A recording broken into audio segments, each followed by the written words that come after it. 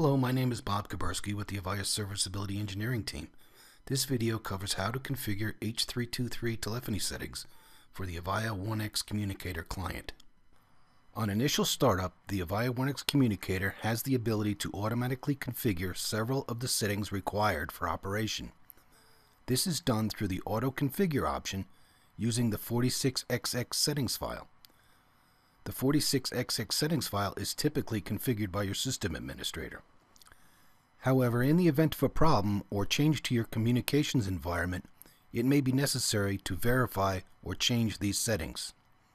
I will go through the steps required to access these settings and give a brief explanation of their purpose.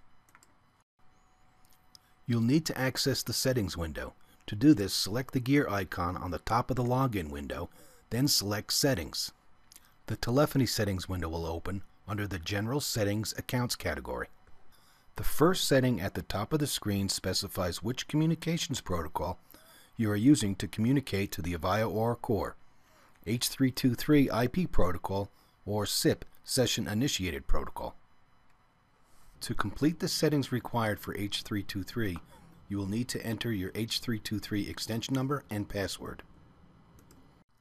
Then moving to the server list, it must contain one or more IP addresses for your Avaya Aura Communications Manager.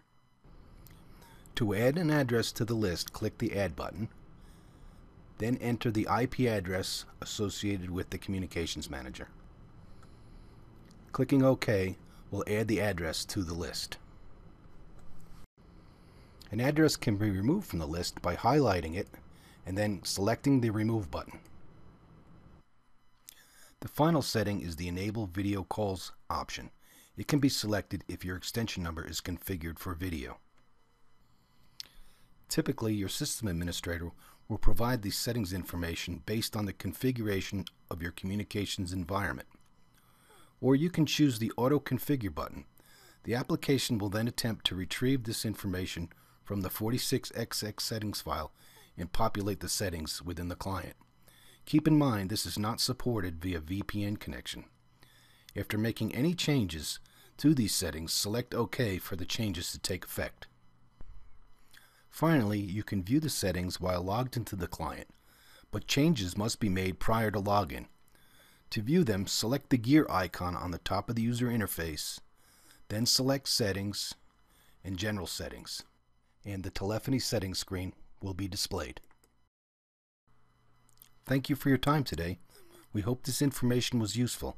We welcome comments, questions, and feedback at mentor@avaya.com or on Twitter @AvayaMentor. Thank you for choosing Avaya.